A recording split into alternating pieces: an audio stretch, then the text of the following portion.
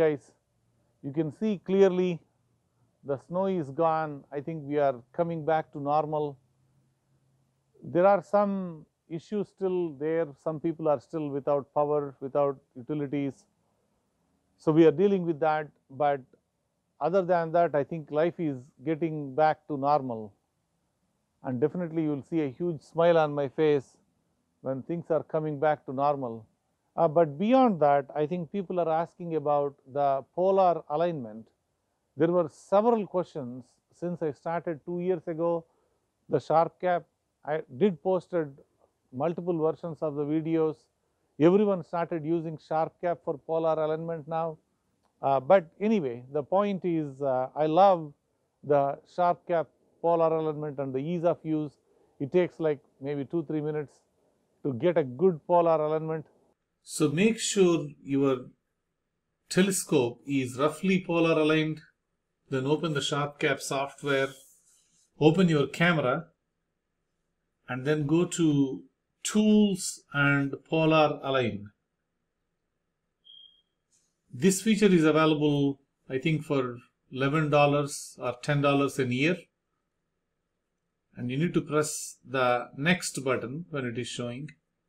If you don't see it, change the star detection settings and the noise reduction settings and the remaining ones. Press the next button. It will ask you to rotate the RA axis.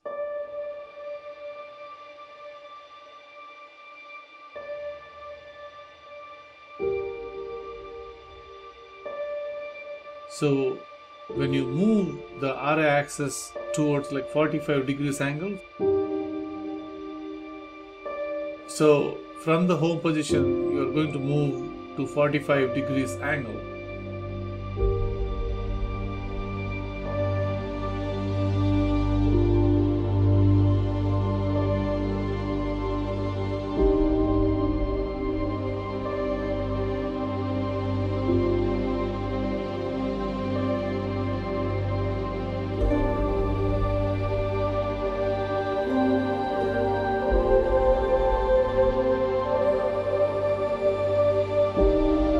And when you do that, it will actually show you how much is the polar adjustment that you need to make. When you press the next button, you can actually start making changes just by looking at whether you need to go right or whether you need to go up or whether you need to go down. And it's fairly simple. You are going to move either the altitude or azimuth knobs, the left and right knobs, to adjust. Your idea is to bring that to 0, right? If it is not 0, pretty close to the 0. That's what you're going to try. It might take like few minutes or maybe a couple of minutes. But once you get used to it, I think it will get faster and faster every day. So make sure you bring it to 0, like that one, as close to the 0 as possible. And when you are done, just bring your telescope back to the home position. And when you do that, you actually see the polar alignment error increase. I'm not sure why that is, but I never found that as a big problem because you are only looking at before you bring the telescope to the home position. I hope this helps you to get a good polar alignment. I'm actually thinking of taking the picture of the emission nebula in Manasero's constellation. It is called Rosette Nebula. Some people call it Skull Nebula. I never saw any skull in that nebula. All I saw is it looks like a beautiful rose. So anyway, I'll show you guys that video. Thanks for all the wishes. It's getting pretty dark, so I'll get to my work. Thank you all.